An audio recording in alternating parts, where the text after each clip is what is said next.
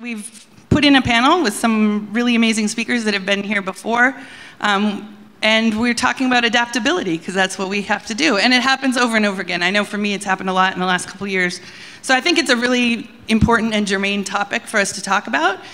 When I was looking up the word adaptability last night, one of the things they were talking about was like you need to be curious to be adaptable. But one of them was about how you need to have good people around you in order to deal with these different kinds of situations.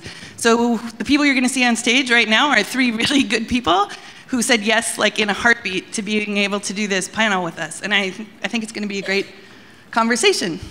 But basically, this conversation about adaptability is about dealing with things that come at you, good or bad, right? I mean, like opportunities or challenges or setbacks, and how you deal with that. So I think we'll start on the challenge side first. So I think the question is, can you talk about a situation where you had a setback, like you had some funding that didn't come through that you thought was going to come through, or it didn't come through the way you wanted, or you had a client that you lost that you thought was going to be a big challenge, or you had some other kind of thing come at you that sort of either derailed or looked like it was going to derail things, and then how did you deal with that? Yeah, I can start. So first of all, I feel like if I lean back too far, I will just like really sink into this couch and fall asleep. So I'm going to try not to do that. I didn't do any introductions. It's okay. I'm just. Can you tell people who you are, please? My name is Joe Horton, and yeah, I have the problem that I'm assuming we all have, and that we do a million things. So when somebody asks you what do you do, or like to introduce yourself, you're like, well, like this. But we'll leave it at rapper for now, just to keep it succinct. So Joe Horton, rapper.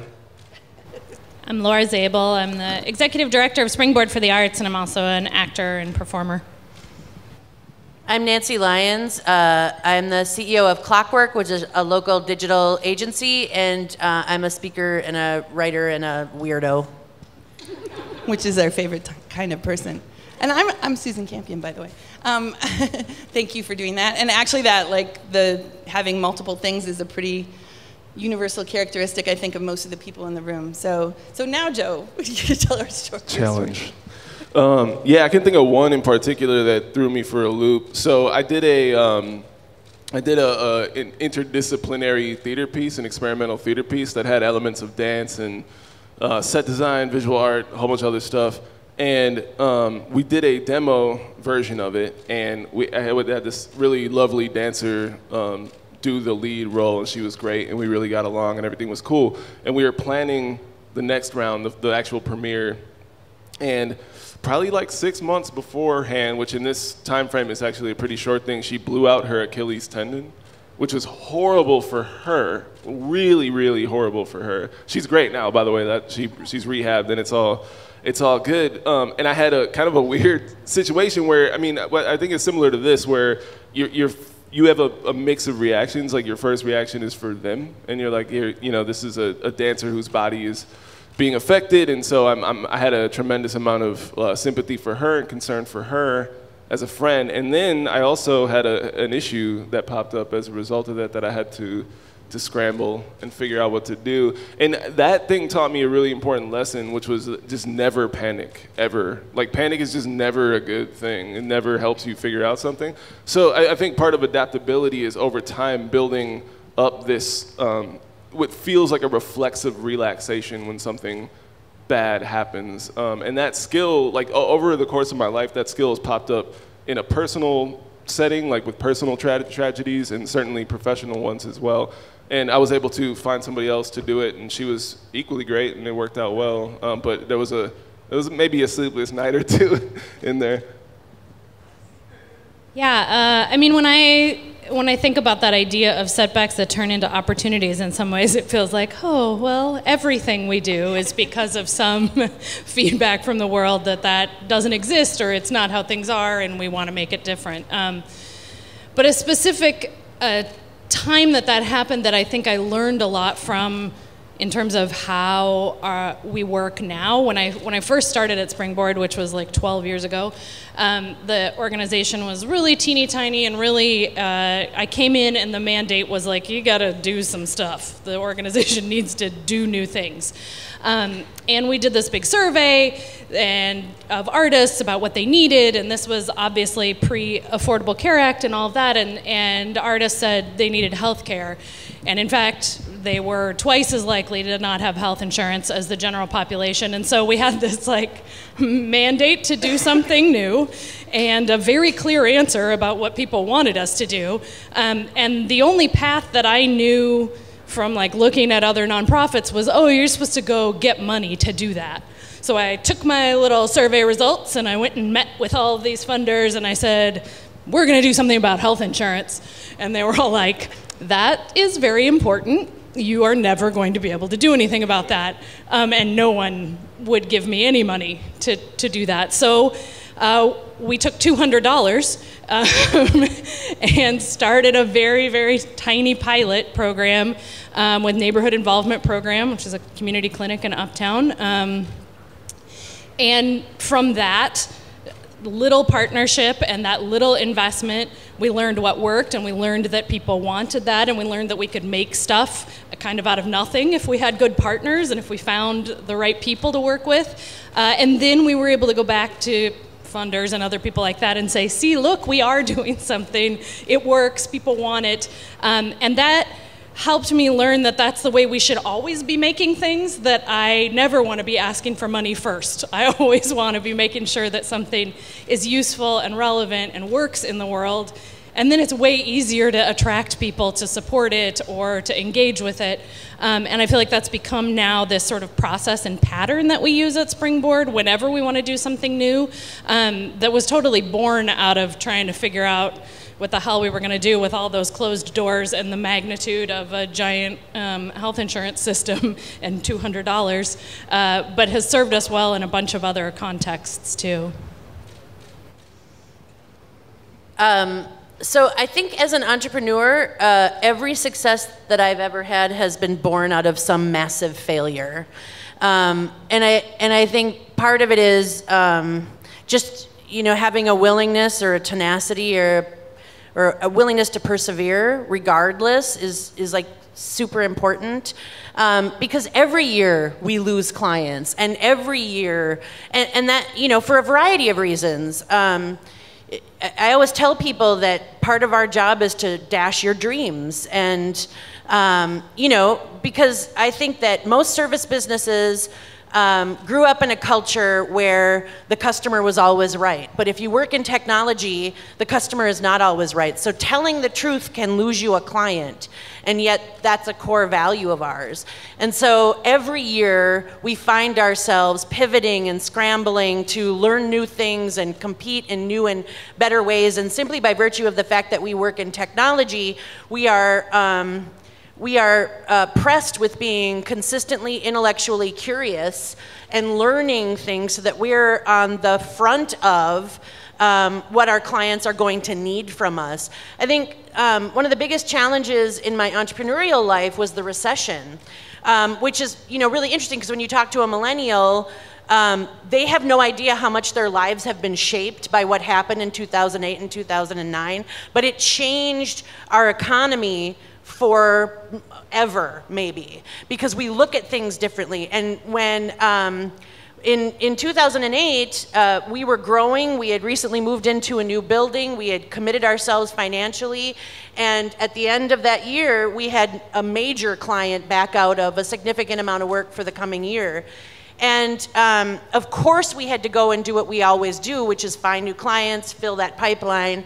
But what we also did was, because we have a culture of transparency and because we are absolutely committed to our values, we had conversations with the people that we worked with the people that are on staff at Clockwork. And I said, you know, we could do what every other agency in town does, and we can lay you off because we have lost an account. Or we can all put our arms around each other and take a pay cut. And that's what we did. So in 2008, I took half pay and my staff took 25% pay cut. And we made it through a recession, and nobody lost their jobs. And it's one of the best lessons I've ever learned, and it's one of the best things we ever did, because nothing increases engagement more than the truth. And every employer on the planet is trying to figure out how to engage their staff, but the truth will set you free. So. You guys are good at adaptability.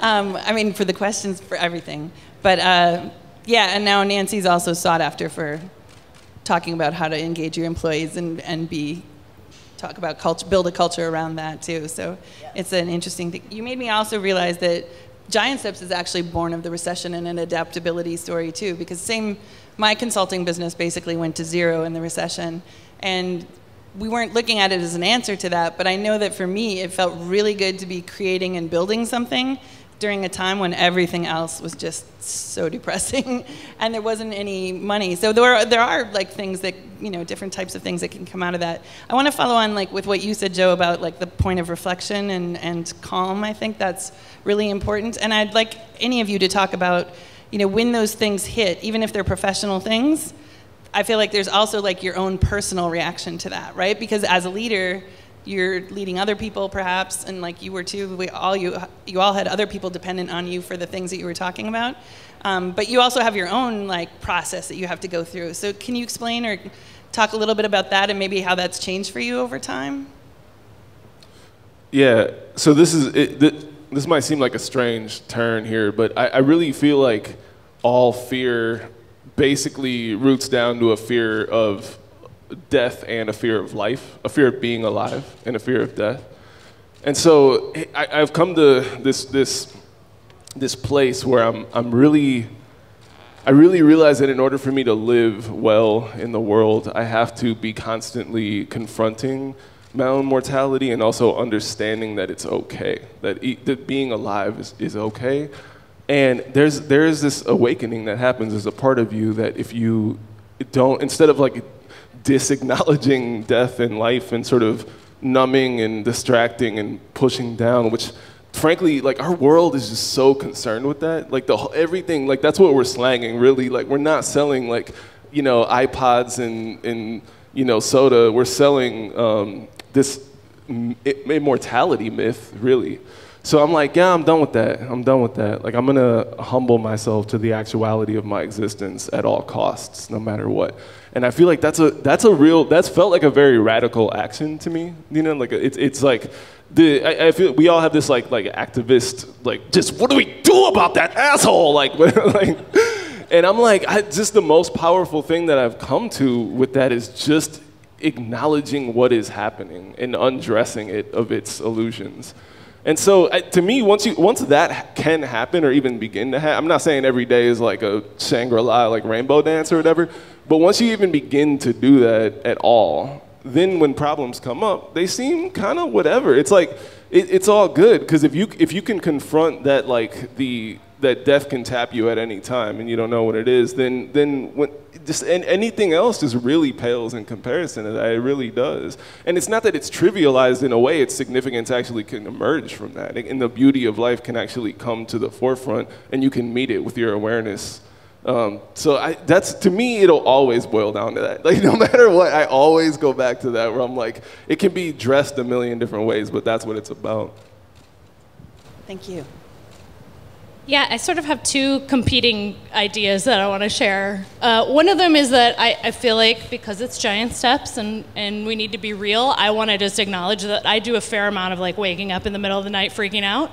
That's why we're friends. When something goes wrong or something, is unexpected or there are those setbacks or failures, I worry a lot. And I think maybe as I've gotten older and as I've done the work longer, I've gotten better at compacting that anxiety cycle. Some water just fell out of the ceiling. Maybe I'll scoot back a little bit. Who knows what we're going to have to adapt to? I'm afraid of death. Don't get your cord too close to the puddle. So that cycle maybe happens faster. I don't spend as much time like sitting in the worry before I can get to the doing or the action. But it doesn't mean that goes away, or it doesn't mean that I don't still have the capacity to wind myself up about some really dumb small thing. And then the other idea, which is I think so important about what Joe just said, is that humility and the sort of awareness of especially when you're talking about work, and work that maybe is intensely personal to you, but in the grand scheme of things in the world, that sort of constant reminder that like maybe no one else cares as much as you do. Sometimes at Springboard I'll say, this work I want it to be the most important work that all of us are doing, and this is not the CIA. Like, whatever happens here today, no one's going to die. Like, we're not going to cause a nuclear holocaust. So let's find a happy balance between those two ideas, that these things are important and urgent, and we very rarely in arts nonprofits are in a life and death situation.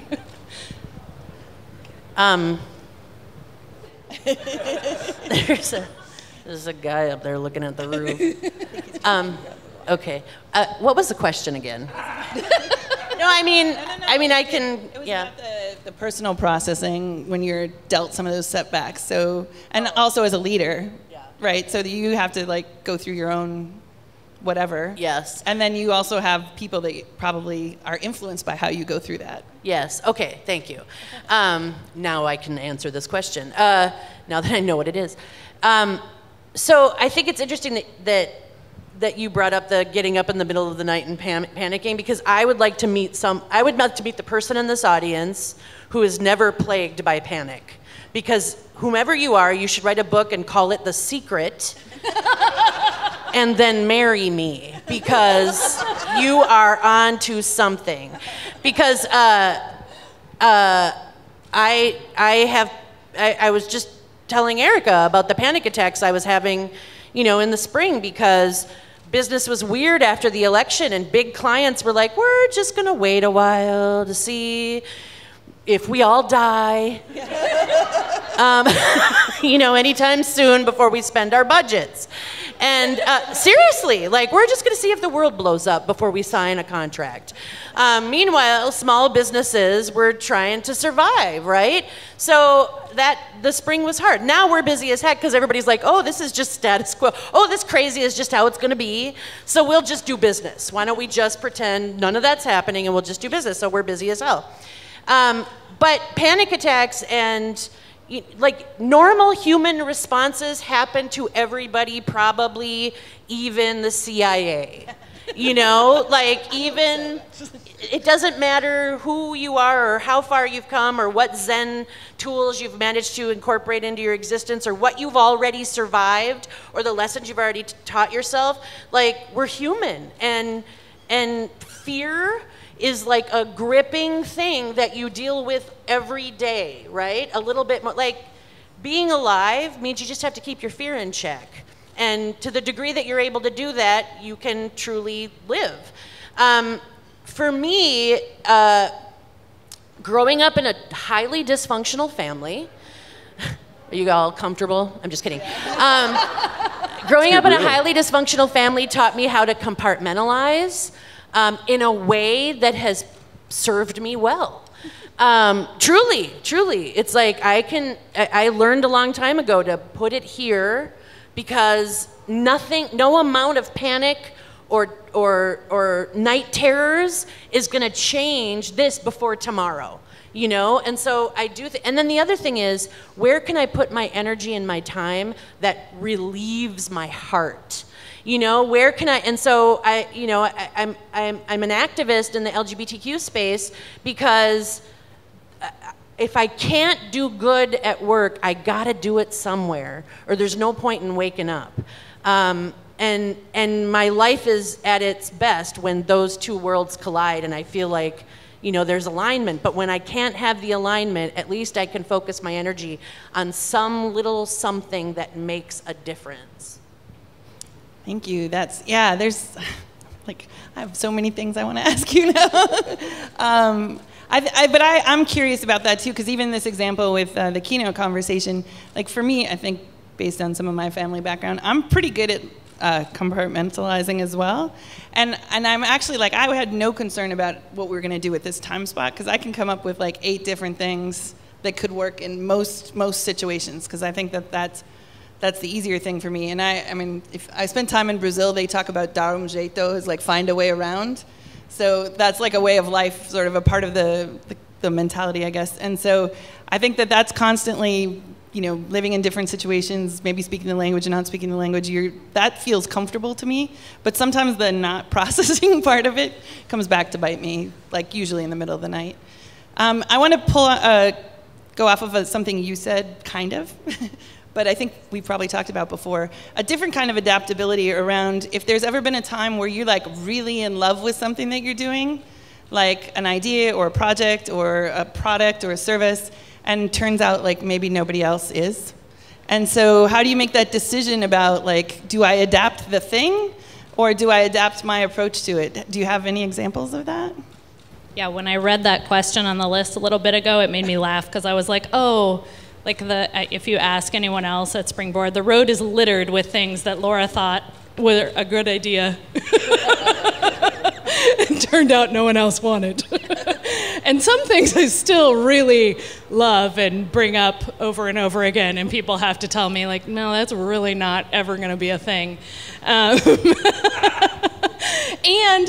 sometimes we do those things anyway. Yeah. Like, sometimes we think they are, well, like the healthcare work is a pretty great example of something that we knew was important. It was important to the people that we serve and the work we wanted to do. We've been running that healthcare program for almost a decade now, sent thousands, close to 10,000 artists to the doctor, and I have yet to find a funder who thinks that that's really cool. It's just not sexy. And so there's also different audiences or different kinds of people that you're trying to engage in that work, and like in the context of a nonprofit, getting the sort of change that you want to make in the world to align with the kind of market demand for funding, like that's a magical thing when those two things come together, and it's a great day, but it's pretty rare. I mean, a lot of times you're sort of figuring out how to frame this for these people or how to make this look a little more appealing on this side. So I think it is also about knowing who your real audience is and who your purpose is. And I think having some radar for when you get that feedback, when is it a time to say, oh gosh, this is not really working, we need to open this back up and try a new way and iterate and do something different, or when you get that feedback and something inside you knows, no, this is, the world just doesn't quite know it yet, but this needs to exist. And maybe we need to talk about it differently, or maybe we need to connect it to some other audience or some other group of people, but this is still a thing. And I think developing that radar for not being, not being obtuse when someone's telling you that something is not working, but also not being so back on your heels that every piece of feedback you get tells you, oh, well, I guess we'll just give up then. Yeah, I mean, so I feel like, so as an artist, there's kind of a stubbornness there that I think serves us well, like those of us, I hate that word because that's a stupid word, like artist, as though art is some other thing that we all do, but like in the world of making things for people to come and participate in or listen to or whatever, I think that you really do have to be resolute in your vision. But your vision has to be like actual vision. So what I found for myself is that a lot of the feedback that I was getting from other people were things, the ones that stung were ones that I knew, like I wasn't making the work of art to make a work of art. I was trying to look cool or something like that. I was like, man, if I say that, they're really gonna be like, yeah, like this is tight. And so there is an important process of interacting with people. Like if it's not on the ground level, it's not really doing anything. So, and once you get down to the ground level, like people can really help knock you around in a really healthy way. Like, have y'all ever heard the concept of samsara? It's a Buddhist concept, samsara, right? The rock tumbler, like we're all banging against each other. So I want to be in that. Like, I want to knock up against people, and I want them to push me and knock off my edges. And then when it comes down to it, when I know, and I always know, when I come up with an idea that I know, there is no doubt in my mind. When that happens, I'm like, wait, how family friendly is this? Because I really want to say fuck so bad. Oh, yeah, but can I? Yeah. There have been plenty of fucks at Giant Steps for a long time. Sweet. So I'm like, fuck them, you know? Fuck them. Not those kind. Yeah, yeah, exactly. I mean, hey, like that. But no, I'm like, once I know, then all bets are off. And then if somebody doesn't like it, I'm like, cool, there are 7 billion people on the planet, and a lot of them are making art, and you can find it elsewhere. And I know that, yeah, I mean, I guess that's what it boils down to, is like just being honest with yourself. It's hard to do, but I think trying to do that, no matter what, no matter how successful it is important. Okay. Well, and I think like that's also interesting to me, that sort of balancing between, like, sometimes you really do need to rethink what you're doing, and sometimes the people you're talking to are not your people, right? So trying to figure out which situation and sometimes also I think all three of you are in this situation, like you're ahead of the curve. So then you also have to figure out, like, is there some education or some other kind of thing that I have to do? Because there is something there, but it's the regular systems aren't quite set up to see it or handle it. Yeah, that is the thing. So a lot of the work that I do, people will say like, no, you're doing this wrong. Like I did a piece, that theater piece that I talked to was about slavery.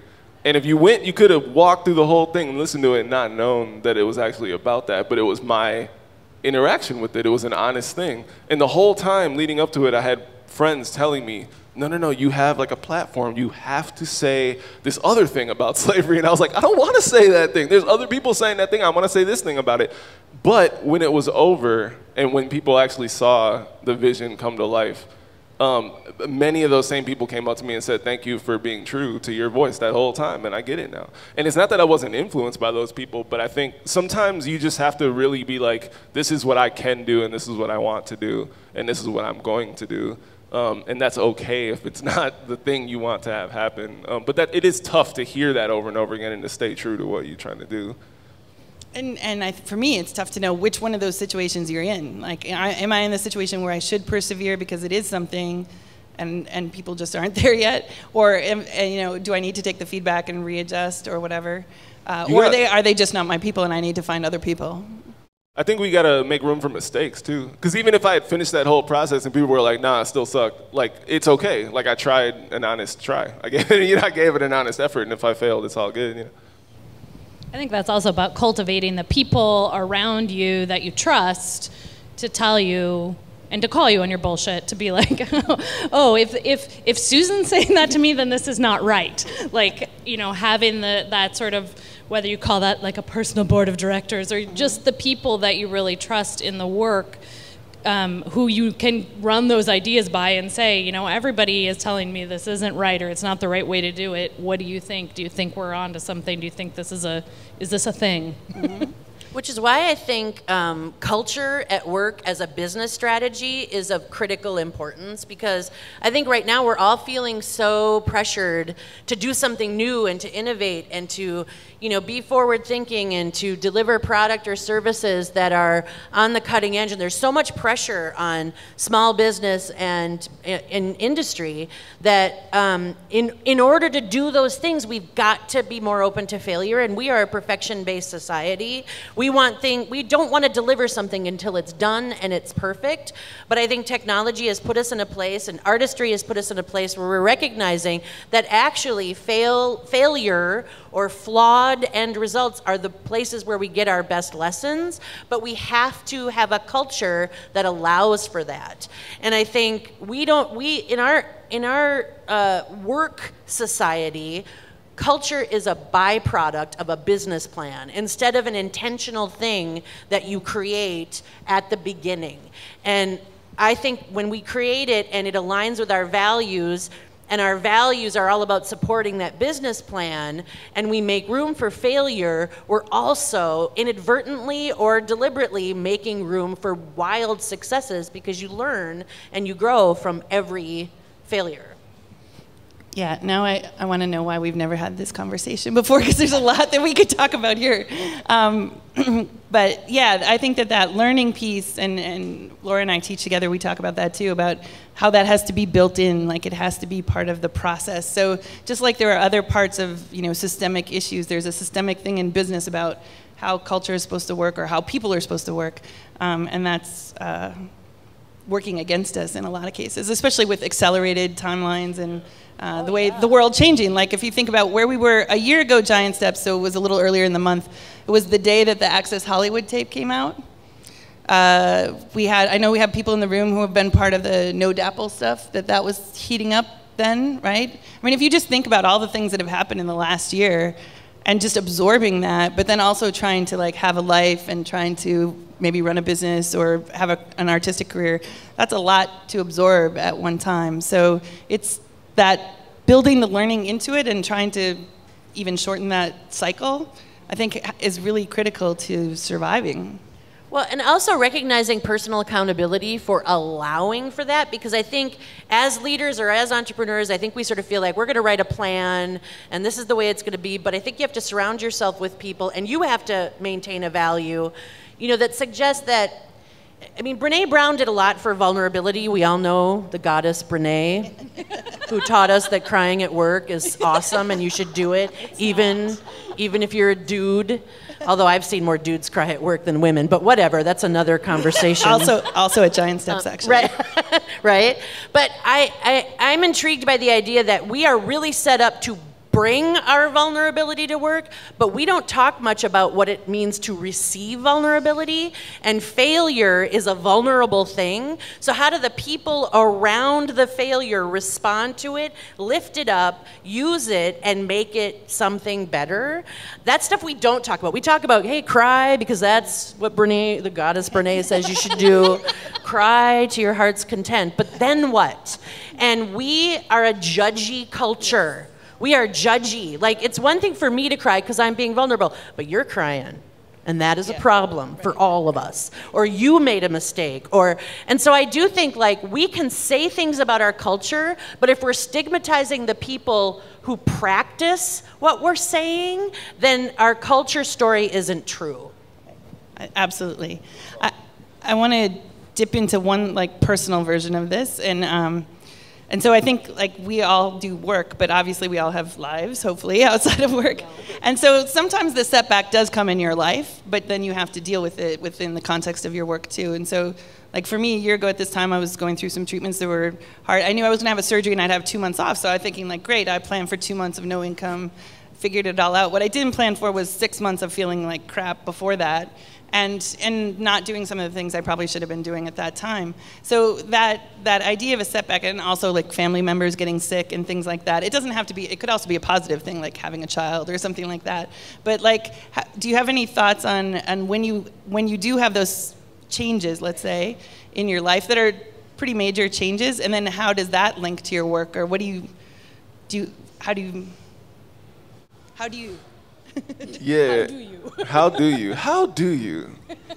It's funny because, like, for me, so I've had a couple major life events recently. I have a 2-year-old daughter. I had a kid, and that was obviously great, like the highest of highs. And then my brother died of an overdose last year around this time, and that was about the lowest of the lows. Like, I don't know if I've ever had my heart ripped out like that before. And vulnerability. But, so the thing that I learned from, like, those happening in fairly close succession from one another, so I'm having a hard time saying this, mostly because the thing that I learned is to not wrap things up in a nice little sound bites, but I'm trying to wrap up that lesson in a nice little sound bite. Because the thing is it just this thing is just chaotic and ugly and messy and beautiful, and all of it happening at once. And so I've really been trying to practice what I think of as a radical compassion for everyone and myself and circumstance, even just the whole thing. Like, I really do want to greet things as they come, and, like, just watch them go. Because there is this like, there's a very, it's hard to deal with the impermanence of life, and it seems like it's all like just going through your fingertips and you can't grab it. So like when my daughter was born, I remember holding her when she was a baby and thinking like, please, can you just stay a baby forever? Can you just stop right now? Like just, and of course she didn't. And then, you know, when my brother passed, I'm like, he was hooked up and he was brain dead, and we all got to say goodbye, and I walked in and I'm talking to him and I'm like, man, he seemed like he was there still, and I was like, can you please just come back? Can I like just take you back somehow? And there's no grip. There is no grip. And I know in my heart that when I grip on anything, even something I feel really, I've been having a hard time in my head with racists lately, because I'm like, damn, I gotta be compassionate to racists, don't I? I really do. I have to. I can't even hold on to that. And so there's all these things, this lesson just hitting me over the head again and again and again, which is like, you have to let go. You just have to keep letting go. And don't try to hold on to anything. And I can't even remember where the question is, but I know that that is the salient lesson for me. It's just don't hold on. Don't hold on. That was the answer to the question. I mean, and I think, yeah, thanks for sharing the story, first of all. And that idea, both of those ideas of radical compassion and letting it go are great things to sort of keep in mind. Hopefully they'll get more tweets than the tweet about the F word that I just said earlier. Do you guys have another example of how you, when there are personal things, how you deal with that, either in general or with respect to your work? It's all personal. Mm-hmm. You know, I mean, it's all personal. How I feel at home directly impacts how I feel at work, and I think I think that work-life balance thing is a joke, but finding balance is just finding space to honor all of it. You know, the chaos and the exhaustion and the epiphanies and the relationships, like finding time to honor all of it. So for me, I really, I know this is going to sound weird, but my safe place is home, and finding, you know, I feel really grateful to have a partner that I can talk to about even my ugliest self, because it doesn't matter how adjusted you are or how well you get through your work day, or, you know, what successes you have. Like there's that side that's messy, you know, that part of you that's messy, and as a leader, nobody gives you permission to bring it because they don't want to see it, because it somehow undermines what they believe you are. But it exists. And I think for me, it's just being able to have a space where I can be entirely unabashedly, you know, unapologetic and myself, and be an utter mess. And know that I'm going to get up the next day and go back to work, and everything will be fine. I'm just super grateful for my family. Yeah, I mean, ditto to all of that. And it took me a lesson that it took me a long time to learn, and that I feel like I'm still learning, is that my desire to create those spaces where people can bring their whole selves, where people can have failure and come back from it, and we can work on that I'm included in that also. Like, I really like making those spaces for other people, and then I don't have any problems. Or when I do, I feel like, oh, maybe I shouldn't. And whether that's like in my personal life with my partner, it took me a while to learn that, like, actually that's part of being in a healthy relationship, and that his joy at being the person who gets to see the hot mess version of Laura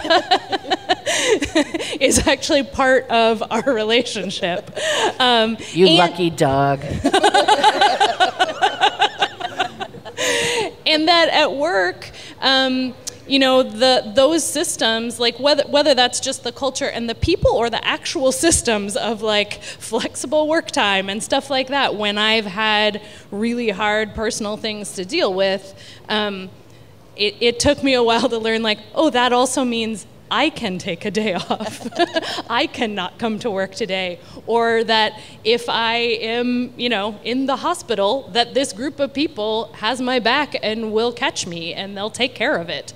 And that's part of that I get to benefit from that culture that we create too. And unless I do, it's not real. Right. You know, like you can have all those great systems and a super cool employee manual, but if I'm modeling that I don't think I can take a day off, or I need to be emailing people at 1 in the morning, then it's not really real for everyone else either.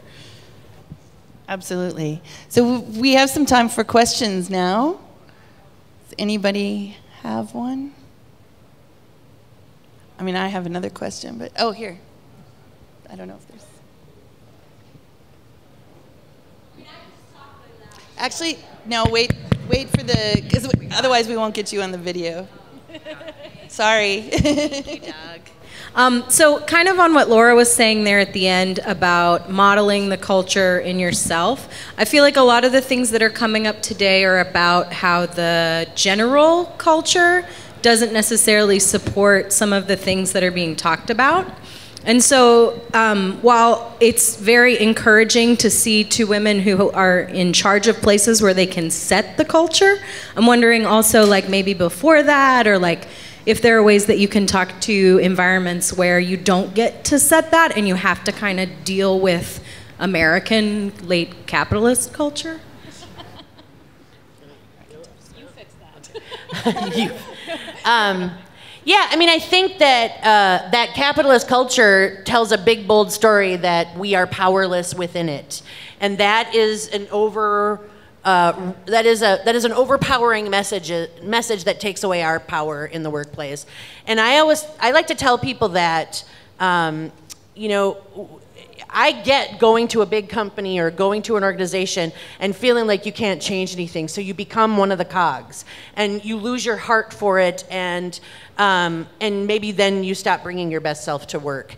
And I believe that while you may not be able to change, you know, 3M, or, I mean, I'm sure they're lovely if anybody is. I have a story about sure that. Yeah. You know, you may not be able to change the culture at 3M, but there are micro cultures and micro environments that can be influenced by people. And if we start making healthy change in those micro environments, and we make the people around us feel better, because I honestly believe that culture is not a thing that you can write down, right? You can't, because it's constantly evolving, but you know it because you feel it.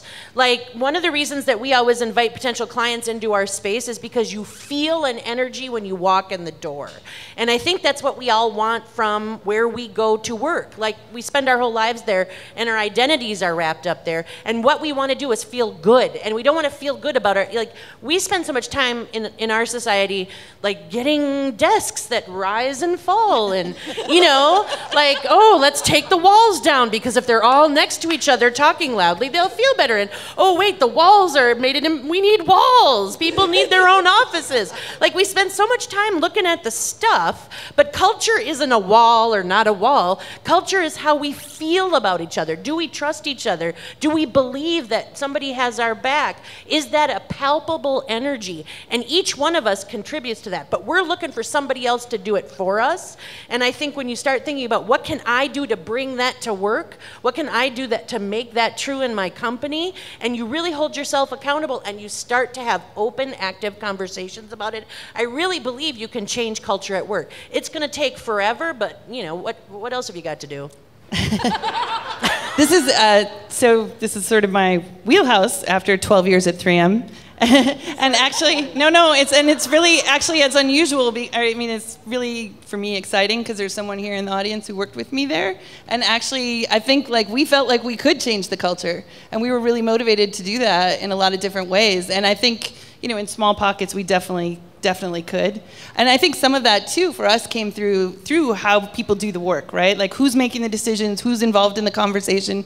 I mean, there are a lot of ways that you can do that, actually, if you learn from the organizers around you, would apply to some of your organizations.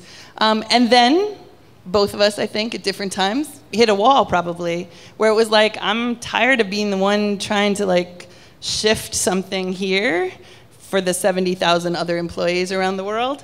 And also something that we had sort of texted about this week, which is, you know, I want to go out and create the space that looks like the culture that I want, or is the culture, or looks like the work, how I think work should look, which actually is the space that you're sitting in right now.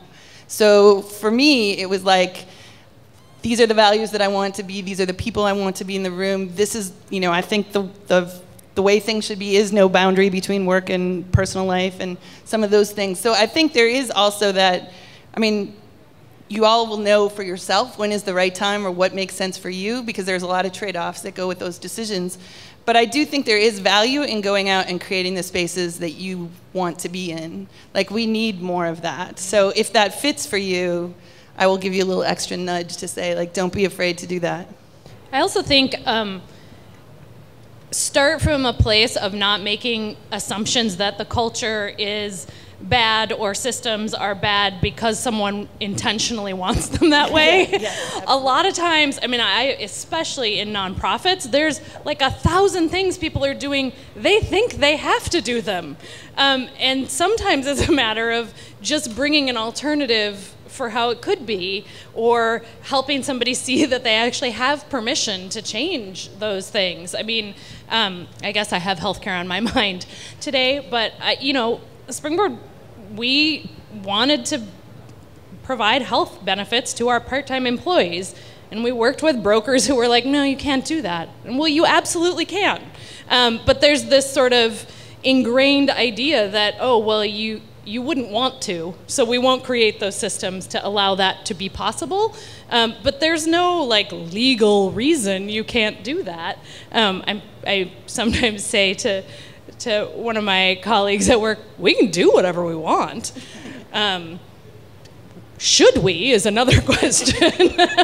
But most things that you can imagine, you can figure out a way to do them, and there's so much inertia in how we've built businesses and organizations and systems that sometimes things are easier to change, or the things that are easy to change are surprising, and you wouldn't have thought. I mean, that's half of my consulting business, is being able to ask, why do you do that? What else could you be doing? Another question?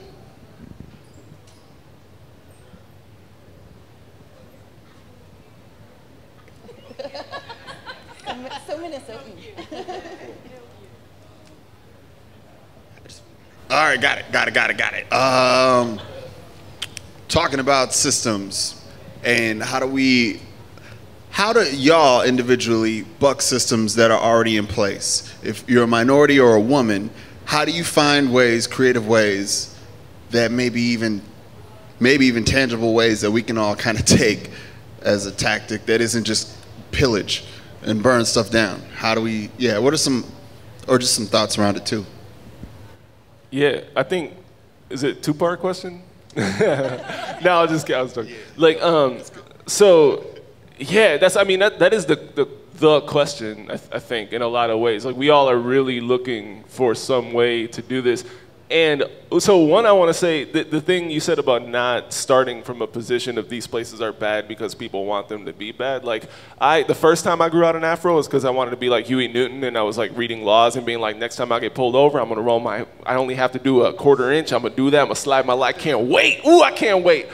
And I was itching I saw it everywhere. Every action was racist. And the thing is that like, America is racist. America is super racist. Yes, it is. It really is. And it has been for forever. But when I stopped looking for it everywhere and just was like, I'm going to have my goal, and I'm going to just go there and respond to whatever comes my way. So if something hits me and it blocks me, I'm gonna just try to get past that and be like, find the way around, right? And then get past that and then keep going, instead of being like, you're racist, you need to do this, you need to da-da-da, whatever. I'm like, and what I've found is that I can actually, as a person of color, get a lot of power in situations that I before wouldn't have allowed myself to actually assume the power. I didn't even realize people were trying to give it to me, because I was like, just hard, just so hard. Like, this has been one of the major conflicts in my life, and one of the major conflicts right now is being hard is politically acceptable. If I stand up and I go, fuck Trump, fuck everyone, fuck this, fuck that, people go, yes, brother, say it again, say it again, say it again, say it again. But if I'm water, that's not gonna get retweeted, that's not gonna get talked about, but I can squeeze into places that might not want me there. Maybe they do or don't, but I don't care. And so I have worked around, less so to specific strategies where when I encounter something, I name it and then do that. I've actually kind of come around to the exact opposite, to be like, don't worry about whether it's racist or not. No one's surprised here that America is racist and misogynistic. No one's surprised by that. So like, you know, I don't know, I guess it's like this strategy of softness has gotten me way farther. And then once I actually have the power, then, you know, it's incumbent upon me to create the spaces that I want to see and actually put my money where my mouth is and to do it well. But I'm convinced of the fact that, like, if I get into a situation, instead of being like, I need to find, in order to create an equitable situation, I need to go out and find a black person to do this, otherwise I'm betraying my race. Or I need to go out and find a woman because I'm a man, so I need to counterbalance that. If I just look for good people, some of them will be black, some of them will be women, some of them will like to eat badger in their basement secretly, but I just don't care. I don't care what people want to do. Like, fuck who you want to fuck, kiss who you want to kiss, do what you want to do, just come build with me. Like, and I feel like that has been the most honest, real thing that I've come to in this whole thing, and has actually created a balance in my life that I was looking for before and trying to create.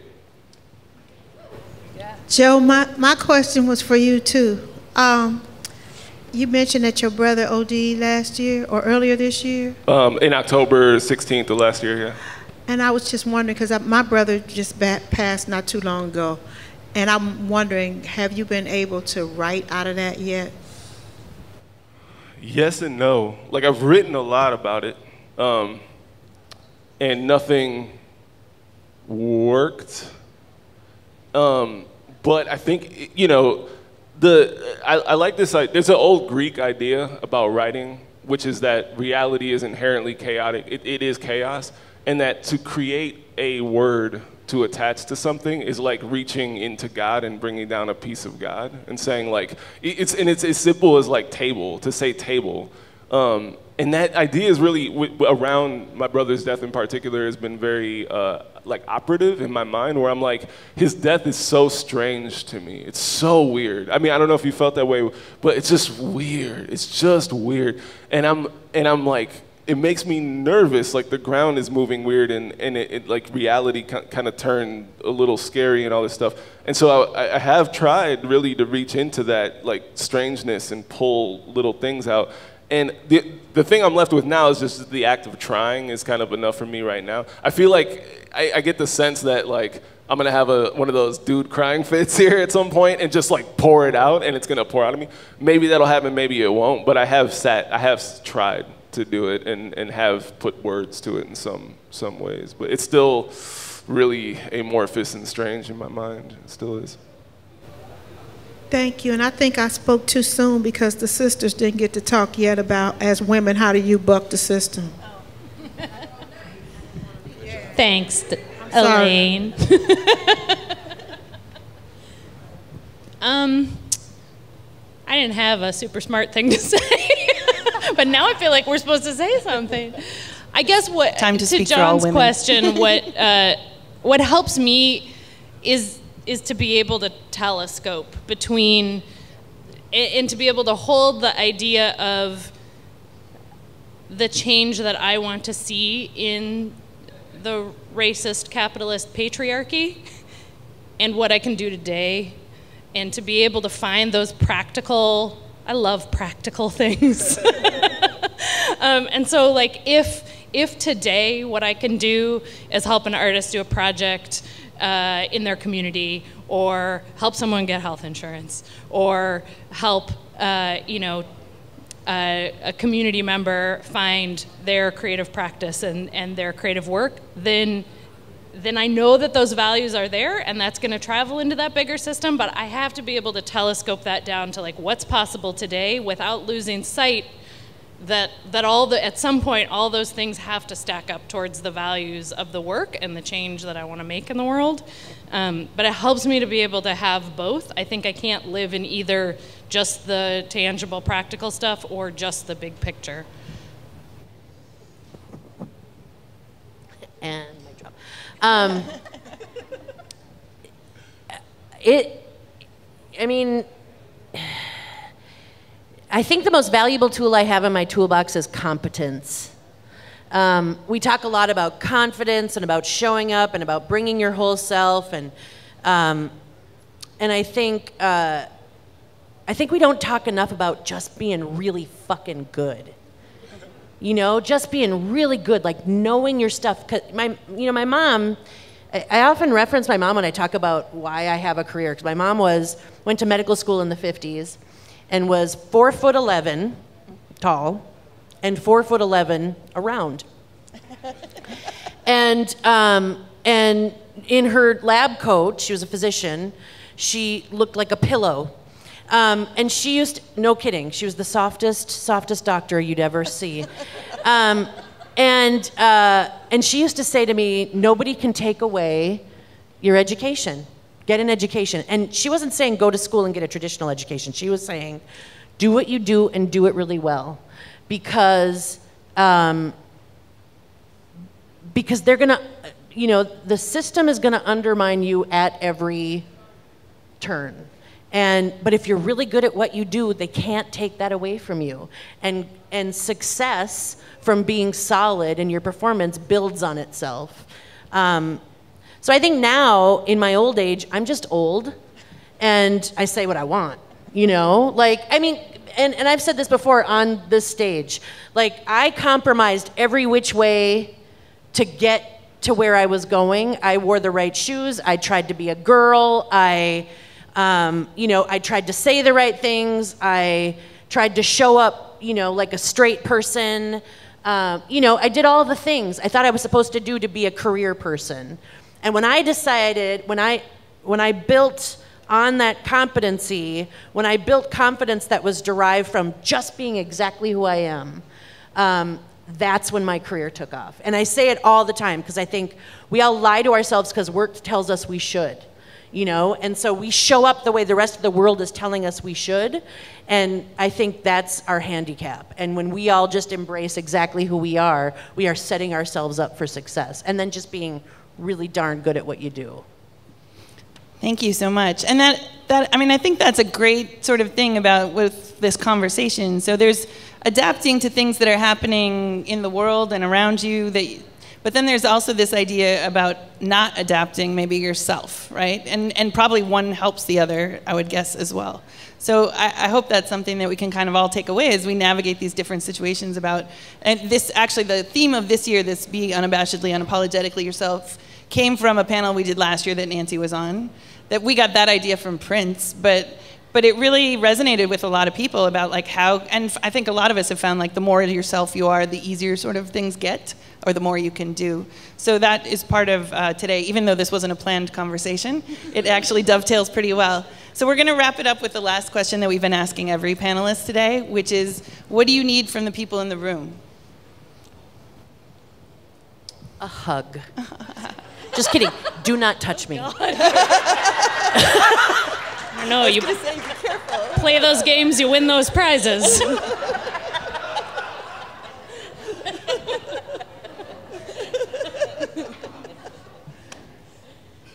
Anything else besides the hug that you don't want? Oh, sure. I guess I need for you to show up. Right now, many of you are sitting here dreaming, looking for inspiration. Your inspiration is what you walk around with every single day. It's that dream. Just do it. Dear God, if I can do it without a Kickstarter or a mom who gave me money or whatever, anything that you want to do is possible. And there's a billion reasons not to do it. There's a billion reasons and a billion people who will tell you not to do it. Just show up. Because every year I come to Giant Steps, I say, this is the world I want to see. This is the world I want to live in. This is it. That's why I come to this conference. It's the most beautiful conference I've ever seen. Yeah, I kind of along those lines, what I feel like I really, really need from this community and from the community here in this place right now is ambition. and not a talky ambition where you just talk about what you want to do, but where you really show up and you really push the work forward, because that's what I need to make my work better, is to be surrounded by awesome people who are making things happen and who are not settling for the small thing, and who aren't afraid to push the work to the level of ambition and be honest about that ambition. I think that is a particular challenge that we have in Minnesota.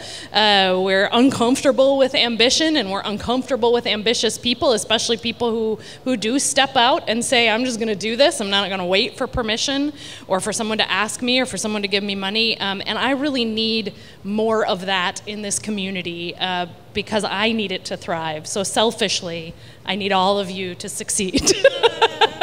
It's meant to be kind of a selfish question, so that's okay. Yeah, this is a tough one because you gotta kind of backhand it, right? Like I need a lot of things. Like I need like $20, but I can't say that out loud. So, but I'm gonna be like, I'm gonna backhand. So I think that like really what I want to see, I'll phrase it like that. Like what I really want to see from people is a recommitment to the actuality of reality. Like reality as it is, not the way we speak of it. And I actually really want less politics. I want less discussion around. I mean, at least one. Yeah. Like, I really want less discussion about what people thousands of miles away are doing, and I want us to look each other in the eye and be here with one another right now, because this is it. It's not what they talk about. This is it, like right now. Wherever you are, that's where you are. So that's what I want. All right, thank you. Another round of applause for all three of these folks. 2 times. Once for stepping in and being really fantastic, and the second time for just being really fantastic.